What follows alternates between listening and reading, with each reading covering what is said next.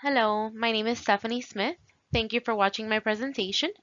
My presentation is based on a community health center called Hoover Family Medicine. She is a primary care physician, but apart from those services, she provides community service to the youth and young adults to help maintain a healthy weight.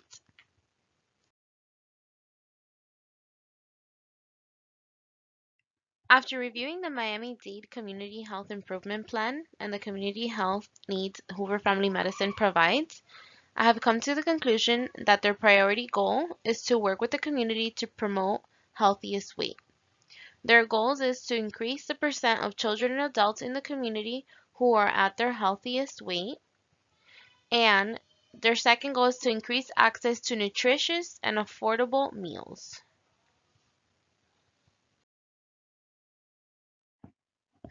The missions of Hoover Family Medicine is to provide services offered created for families to spend minimum time on maximum efficiency. Apart from the overall health care provided throughout their patient's lifespan, Hoover Family Medicine provides their community with the necessary health needs to guide and aid the youth and adults of South Florida towards healthy weight limits and guidance on healthy habits and healthy eating.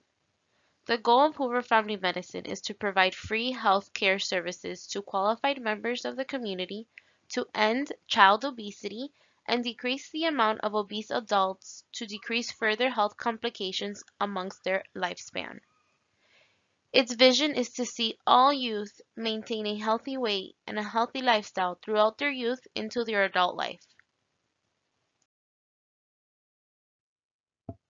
The tools I used to conduct my community assessment were the windshield survey and a community assessment tool.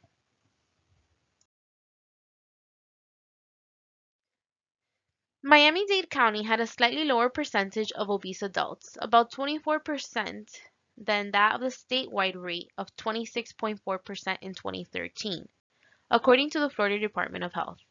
But middle and high school students had a higher rate, about 14.6% obesity, compared to a statewide rate of 12.4% in 2014. During this assessment, I completed two interviews with different people among the community. One was a healthcare provider, which was a certified ARNP, and the second was an obese child along with her obese parent. During this interview, the ARNP stated that one of her largest concerns, apart from obesity in the community, is in the Miami community is STDs, heart disease, and cancer.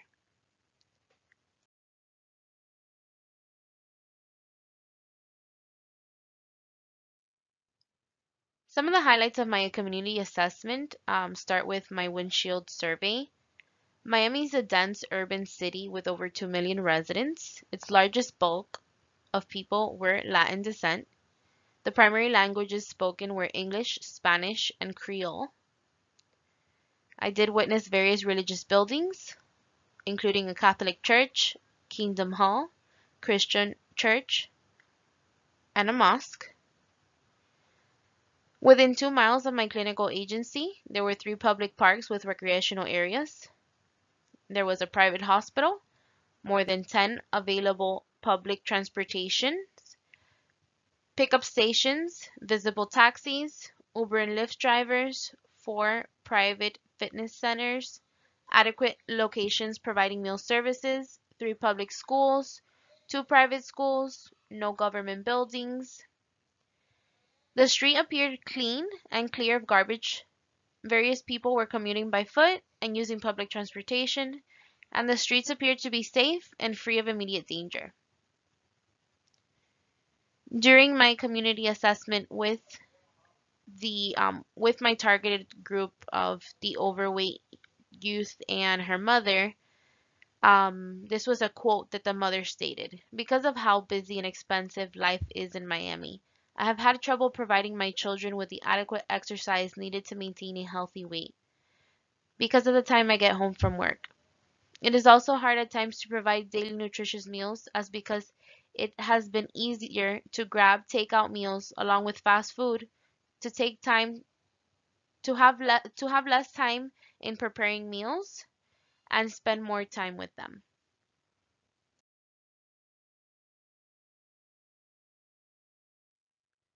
Using my nursing judgment, after evaluating my community health needs, I prioritize them in order: promote healthy eating and healthy activities to decrease the risk of heart disease. Second is increase access to preventative care and exams to decrease risk of advanced cancer diagnosis. Third is to decrease overweight youth. And fourth is to decrease the spread of STDs.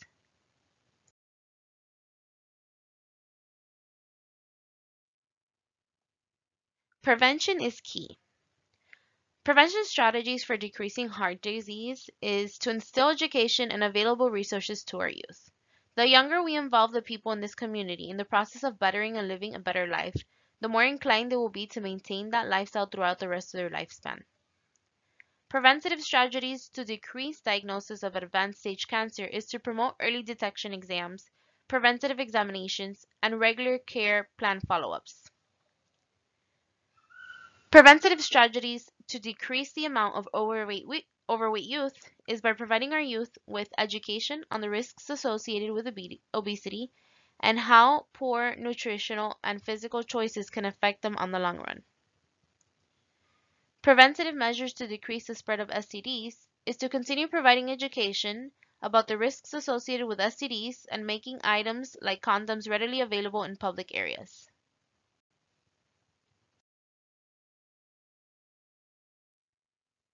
These are my recommended interventions for preventing heart disease, decreasing diagnosis of stage cancer, decreasing obesity in our youth, and decreasing the spread of STDs.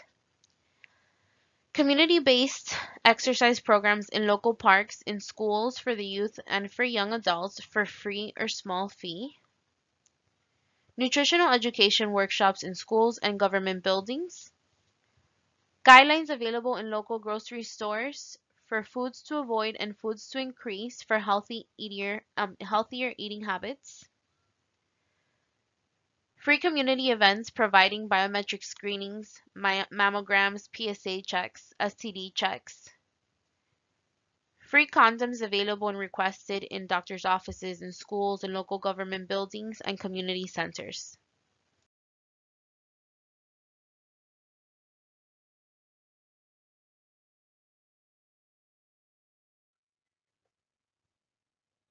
My teaching plans recommended for these community health needs include providing education to our youth in the community, increasing education in schools, promoting healthy conversations within family units, providing visual education around the community at bus stops, billboards, flyers, and television ads, and promoting healthy habits and increasing fun activities to embrace healthy activity and decrease in stress.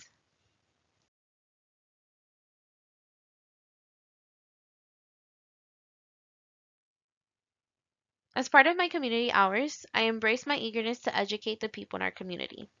Outside the facility, we set up a tent and provided free biometric screenings, BMI status and education, healthy eating, and healthy exercise habits. We provided those who visited us with flyers to a free community exercise group that partnered with us and also referred most women to a radiology center providing special offers for mammograms. We also provided complimentary flu vaccines to anyone who completed 25 push-ups. I followed up with the radiology center who stated the event was a huge success and that over 30 women had visited their facility to receive their preventative examinations. I also attended a presentation at a local high school and provided teaching to 10 through 12 graders about safe sex practice, prevention of STDs, who to seek if suspecting STDs, and provided free access to condoms and educational pamphlets. I also provided some healthy eating and healthy exercise information. After completing the seminar, several students came up to me and thanked me for stating the lack of wanting to seek help from their parents or teachers. They were risking themselves in unsafe sex practices and now feel comfortable to seek the help from the staff in their school and parents.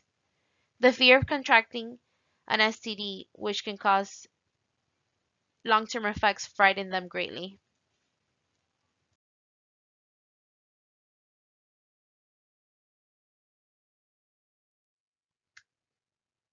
Thank you for taking the time to watch my presentation.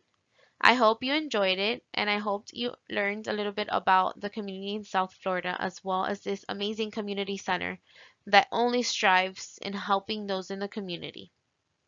If you have any questions, please list them below. Thank you and have a wonderful day.